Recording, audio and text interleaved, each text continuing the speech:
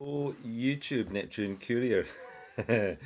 Friday morning, I said I wasn't going to post today, but last night's collection was it turned out to be for me, one of the coolest things that I think I've been asked to do. So I went and picked up these three boxes of things, and the guy said, "Oh, they're labels for COVID something or other." I thought, okay, no problem, I'll get them there.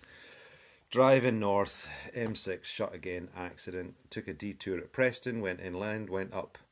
I think it was the A59, A65. Really quite a big detour. And I thought, have I made the right decision? Should I have just sat in the motorway traffic? Anyway, by the time this is the M6, by the time I'd come all the way around, it was like an 80-mile detour I took. I got back onto the M6. I was listening on the radio to people saying, we're stuck in traffic on the M6. It hasn't moved for 3 hours. So I was really glad I made that decision. Got up, got tipped. And when I got there to the airport, the guy was waiting for me. And they said, oh, such and such will be there waiting for you. And I drove round, and it's this type of place where you have the back of the airfield, and you've got a hangar door on, say, the public side, and a hangar door on air side, as it would call, or on the apron. So the guy's there, he says, oh, okay, I've got some, oh yeah, you've got labels from me, I'm waiting for you, that's fine. And I start to take him out the van, he says, can you do me a favour, can you drive them out to the aircraft? I was like, oh wow, I'm getting to drive actually onto the airfield. And that's never happened before. Every time I've been on a plane, it's always been, oh, don't go near the plane, or I've done my helicopter training, don't touch the helicopter, and oh, everyone's super serious. This guy was cool as anything, cool as you would like, yeah, just drive through.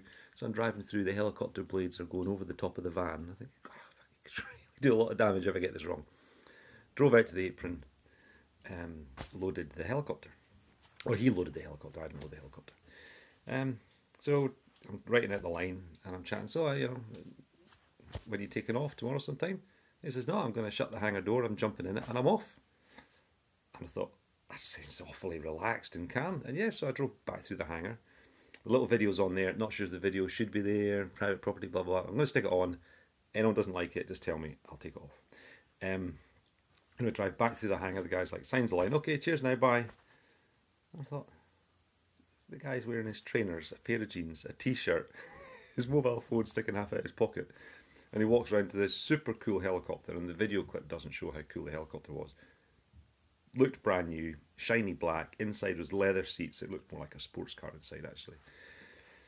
Anyway, drove out, he says, that's everything. He says, everything alright? I said, yeah, it's fantastic. He says, do you want to watch the helicopter take off? Just go around the corner.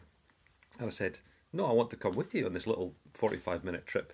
And he just looked at me and smiled. But I wonder if he knew me a little bit more, he'd let me join him for this little quick run he was doing. That would have been unbelievably cool.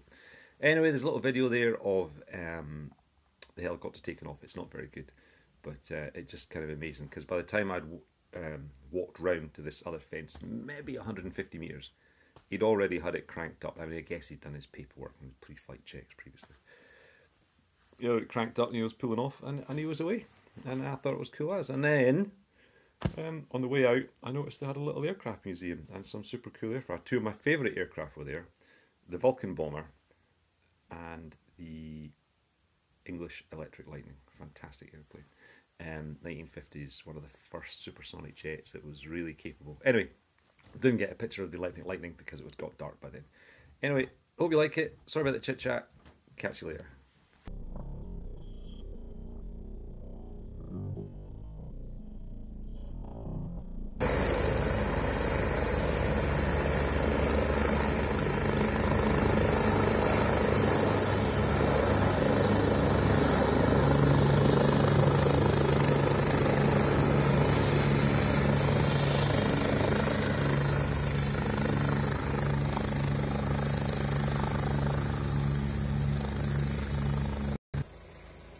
It's a Vulcan Bomber.